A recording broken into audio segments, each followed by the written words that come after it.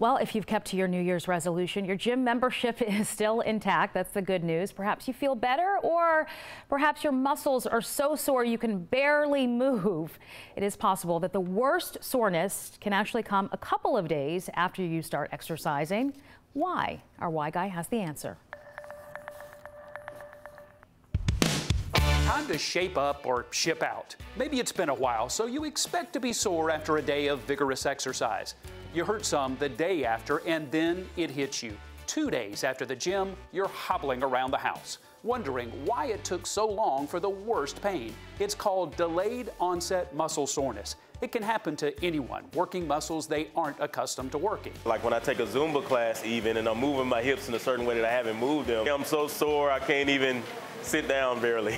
Soreness after any kind of new exercise can hit you 24 to 48 hours later. A hard workout breaks down your muscles so your body can rebuild them and make them stronger. Exercise physiologists tell us your muscles swell, causing soreness and pain, but your body delays the rebuilding and healing process just a bit. Enzymes in your body have to do some house cleaning first. You've got to take care of the surrounding tissue before you can actually rebuild. You start feeling it one day after, and then that second day it's really bad. It's because they're doing a little bit extra. It happens if you haven't exercised in a while, but avid runners can feel it if they switch to something different like biking or skiing. The best way to reduce the soreness or pain, ease into any new activity. Ease into it. If you have a question for Jerry Carnes, our Why Guy, send it on over through Facebook, Twitter, or email. The checklist is up next.